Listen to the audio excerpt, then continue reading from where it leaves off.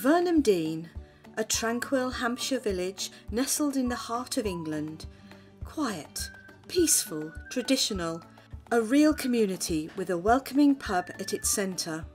The George, where the landlord welcomes the village ladies with open arms, and sometimes the men are invited in too.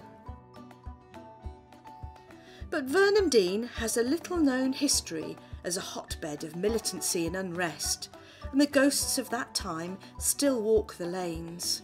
The restless spirits of the oppressed womenfolk still rise in protest. 100 years ago, Vernham Dean was a very different place for women.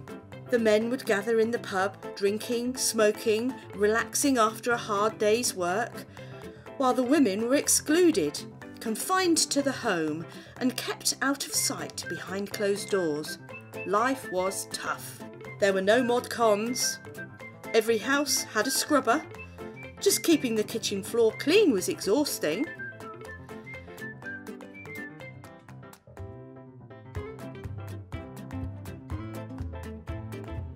There was no online ordering from Tesco.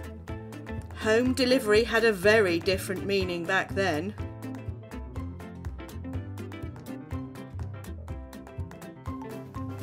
And payment wasn't by credit card.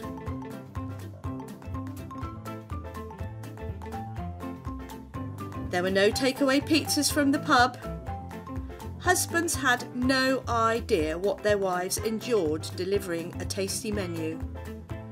But unlike today, you could beat a good cook.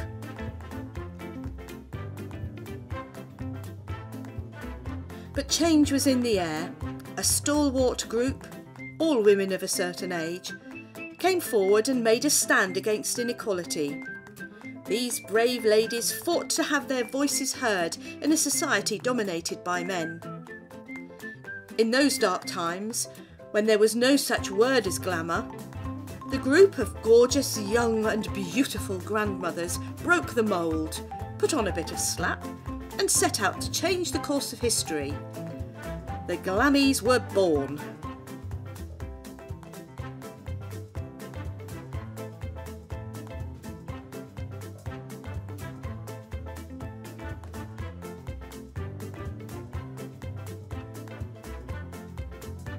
They set about raising the profile of women, marching on the George, waving placards, chanting, "Votes for women!" To maximise their exposure, they held the first recorded hunger strike, resisting cake for, well, minutes.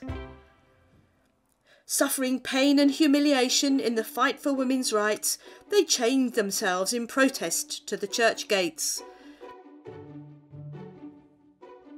There was no end to the discomfort these brave soldiers put themselves through, a sisterhood built on mutual support and sharing.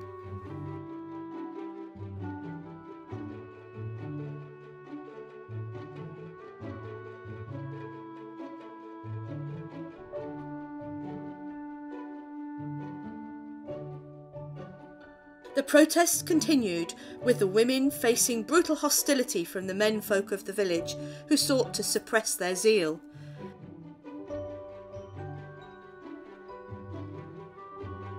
The sound of a good spanking was often heard echoing across the valley, much to the disgust of the sisters in arms. While the outside world thought that the Glammies were making jam and sewing samplers, the truth was quite different. Under the auspices of the Vernham Dean Intricate Crafts Circle, they met weekly in the village hall to discuss their battle plans. Secrecy was paramount.